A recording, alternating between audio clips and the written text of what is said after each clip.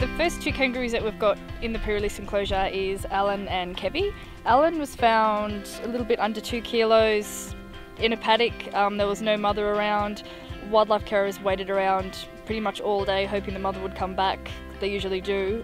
They will come back to find their joeys, but unfortunately this time she didn't. And our other newest resident is Kevy. She was about at 1 kilo when she came into care. Her mum was unfortunately hit by a car. Luckily, Kevy wasn't injured enough in the car accident and was able to be saved. And same thing as Alan, she'll be in this enclosure till she's about 15 kilos and then she'll be released. At this age in the pre-release enclosure, they're still babies and they still do need my care, but I'm also trying to get them to be wild and be kangaroos. They follow me around constantly. We've got 40-kilo kangaroos that still come back for cuddles. They're really affectionate, really friendly. They never forget who you are.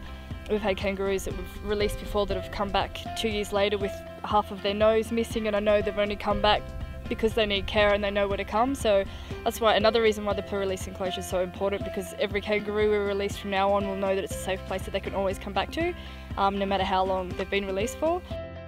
Previously we haven't been able to release at Whisker Woods because we used to use a neighbour's pre-release enclosure, but now thanks to 1AM vegans and their donations we now have our own, which is amazing because I can be a lot closer to the joeys.